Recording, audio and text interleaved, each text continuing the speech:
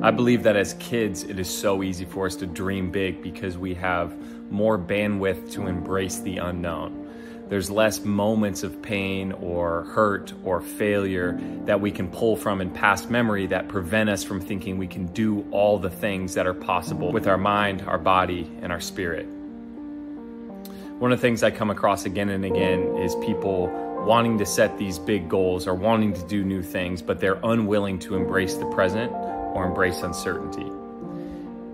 Those two go hand in hand. Being present is an experience that you can't control and is something that can't be pulled from the past memory or a predictable future. So when one is able to understand how to become present, it is often met with a fear of the unknown. This is something that I can't control. This is something that I have not experienced before. So when I work with people, a lot of times they ask how they can break through certain patterns. And the main question I ask is, what is their belief on uncertainty? What is their belief on feeling uncomfortable?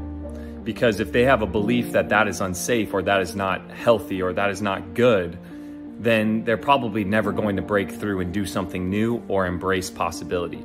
But if they have the willingness to observe uncertainty, observe the uncomfortable feeling that uncertainty brings, and embrace the present moment, now there's an engagement towards possibility.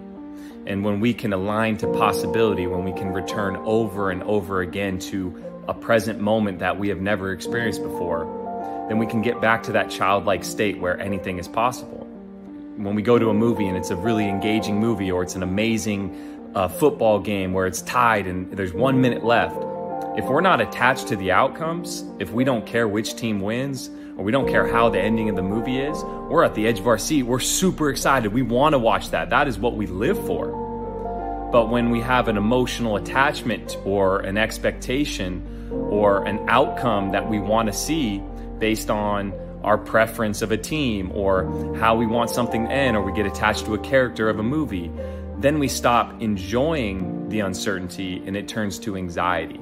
Daily, I think it's checking on how much are we allowing or embracing uncertainty rather than thinking that we're always going to embrace uncertainty in the present moment all the time.